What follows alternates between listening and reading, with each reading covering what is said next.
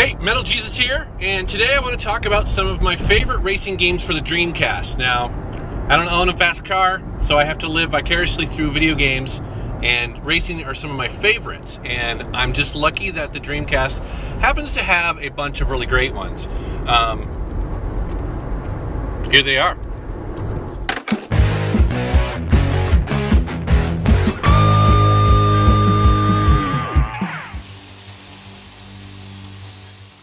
So first up is Revolt. This is a game that was released in 1999 by Acclaim.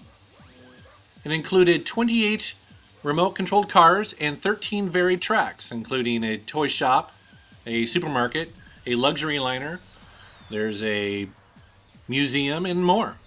It included realistic remote-controlled car physics and track surfaces. For instance, in this next video coming up, you're going to see in the supermarket, I'll go through a freezer and literally you slide around corners until you hit the linoleum. This game was similar to Mario Kart in that it had power-ups to attack fellow racers, including boost. You see there's like this big metal ball that you can run into. You get bottle rockets, things like that.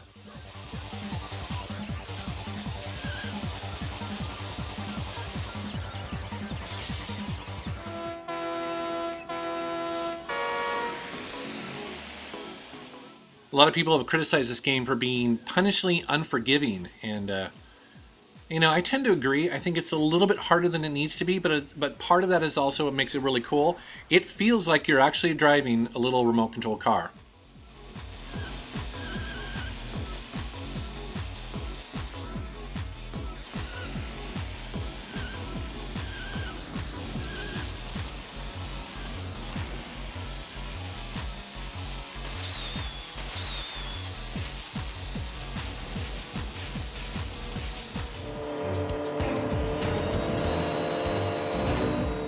So when I first got a Dreamcast and got this game, I thought this looked so familiar. Well, that's because it was called Speed Busters on the PC, but on the Dreamcast it's called Speed Devils. I don't know why, but it's the exact same game. It includes 12 pretty varied tracks, including this Hollywood track you're seeing here. Mexico, which you're going to see in a second. There's a snow-covered Alpine Mountains track. There's just a bunch of them with UFOs and crazy things like that. You see a dinosaur right there.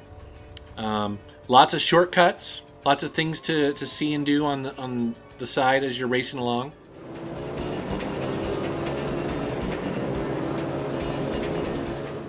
This game's got a lot going on in between the races. You have your own garage, and in there you collect some different cars. You have rivalries with different drivers that you have to sort of deal with, and you'll do duels and things like that. Plus the damage that you take during the tracks, you actually have to spend money in between races to repair and fix. Otherwise, you're at a serious disadvantage during the next race. There's also upgrades for your car and things like that.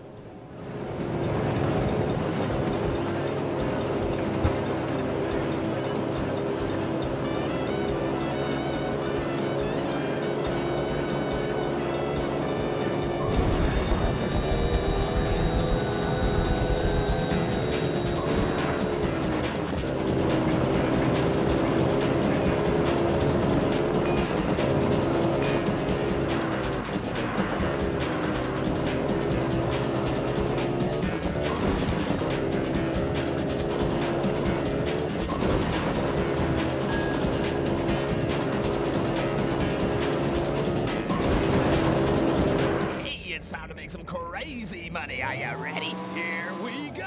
Next up is the classic Crazy Taxi. This is based on the arcade version, but it was released for the Dreamcast in 2000 by Sega. And I think this game really shows off the power of the Dreamcast. It just runs flawlessly.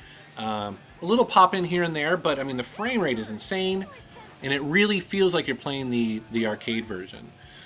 Speaking of which, this game contains the original levels from the arcade, plus a brand new level specifically designed for the Dreamcast, which you see here. The goal of this game, and for those that don't know, is to pick up passengers and deliver them as quickly as possible to their destination, earning as much money as you can in the process. It's balls to the wall, go as fast as you can, smash into stuff. And I kind of like that because the game is enjoyable simply because it's not too painfully difficult. Like a lot of racing games, the trick to this is simply memorizing where things are and how to get there quickly enough. But I love that big green arrow that just points the way towards where you need to go, and you just haul ass getting there. It was pretty notable at the time because the soundtrack included some great songs by Bad Religion and The Offspring.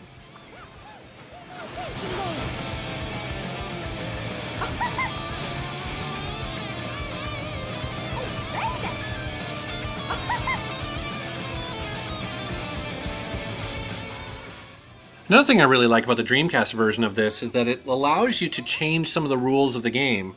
For instance, you can tell it whether you want to play the arcade rules or you want to work for 3, 5, or even 10 minutes. It just really opens up the game and allows you to explore.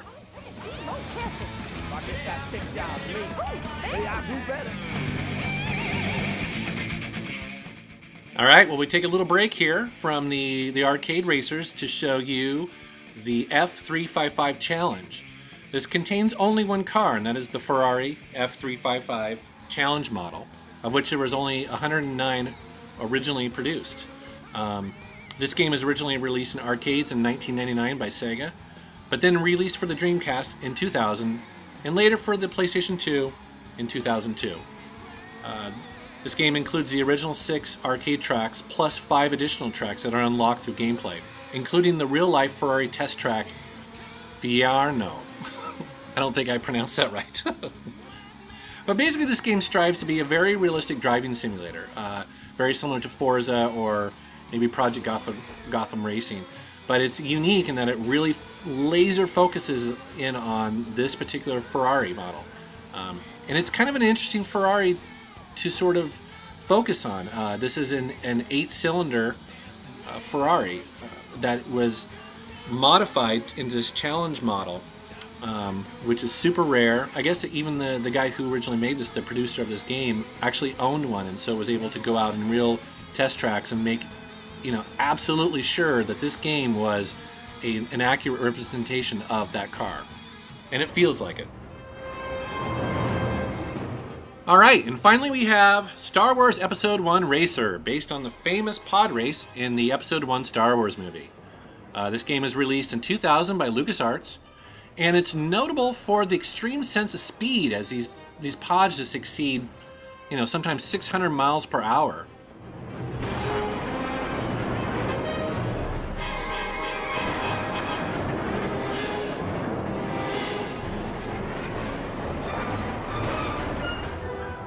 Now this game also came out on other formats, including the PC, the Nintendo 64 is another version that I have, but the Dreamcast is the one I love the most. It just got the sense of speed right, the controls are spot on, it's really tight.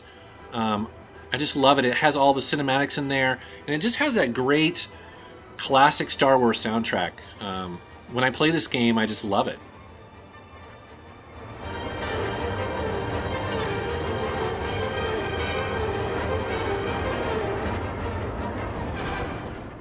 And finally, one of the things I really appreciate this game is that it's not too overly difficult. It's one of the few racing games I've actually been able to play all the way through and beat. And, that's not always the case with some other racing games where they just get towards the end and just kick your butt. This game is perfectly balanced. It's a new lap record! Alright, well that was some of my favorite racing games for the Dreamcast. I hope you enjoyed it. I'd love to hear what yours are. Leave a comment. And thanks for watching.